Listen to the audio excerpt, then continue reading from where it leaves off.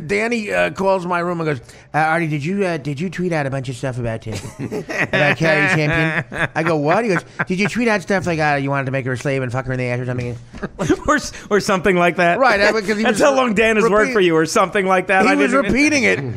And he's like, I don't know, you're and I tried to make him as a goof, like say the whole thing. What happened? I don't know. What did I say? Well, you're going to whip her and stuff like that and save her and come on her. And, I said, yeah, I did do that. That may have been me. Let me check my tweets. Right. Well, I got banned. It was a firestorm calling me a pig and blah, blah, blah.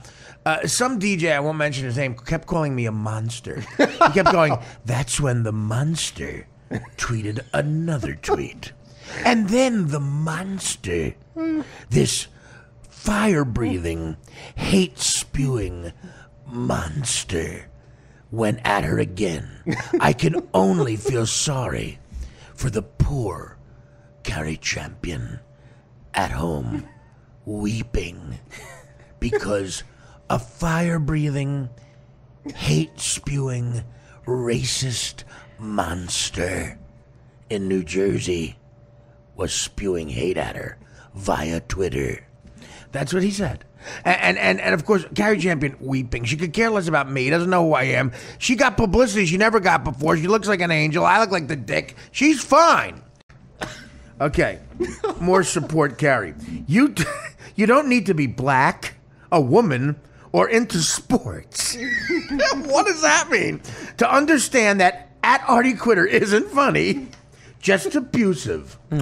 That's when the monster reloaded his Twitter feed. Last week we were driving somewhere and this DJ was on, and in between every song, yeah, the monster. Really? Yeah. We have a request from the monster. Oh my God.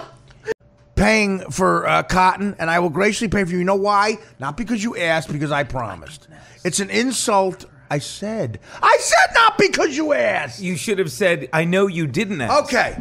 I know you didn't ask, and not because you asked. But that's two different things. It's the same exact fucking thing. It is not. Okay. And Rocky was made in 1977. So anyway, listen to me. How you guys don't think I'm right in that argument? It makes my fucking head want to explode with anger. You're a monster. At the stupidity. That's when the monster. Him talking about cats for an hour is better than the Z Morning Zookeeper talking about sex or whatever. With cats for an hour.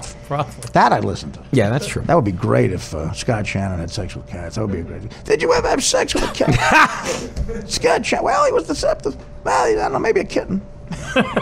Did you ever ring the 5 o'clock whistle while fucking a cat? Would you interview Rihanna while a cat's blowing him? No, he's deceptive there. Scott Shannon. You talk about radio guys. You know him, right? The guy from... talk about plastic surgery. My God. His face is plastered back. Holy shit. That is... He must be 80 years old. When I had the... Did you know that scandal I had when I tweeted that I wanted to have sex with the black chick on ESPN? Carrie Champion. I said I wanted to dress up like Benjamin Franklin and make her like a slave. I lost some TV appearances. People said it was Scott Shannon. I think it was Scott Shannon. I'm not 100% sure. It was a Z100 guy, but it sounded like him. They sent me a tape of a guy who was so disgusted. He kept calling me a monster. He kept going. I was reading the tweets, and it's clear this man is a monster. He said, "You're my slave, and I want to dress like Benjamin Franklin."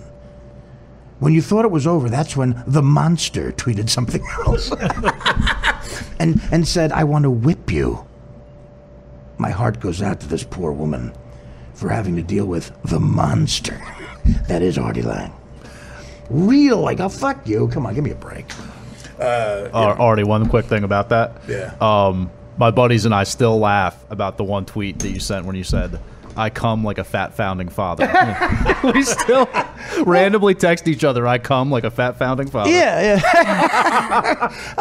Look, I admit I'm overweight.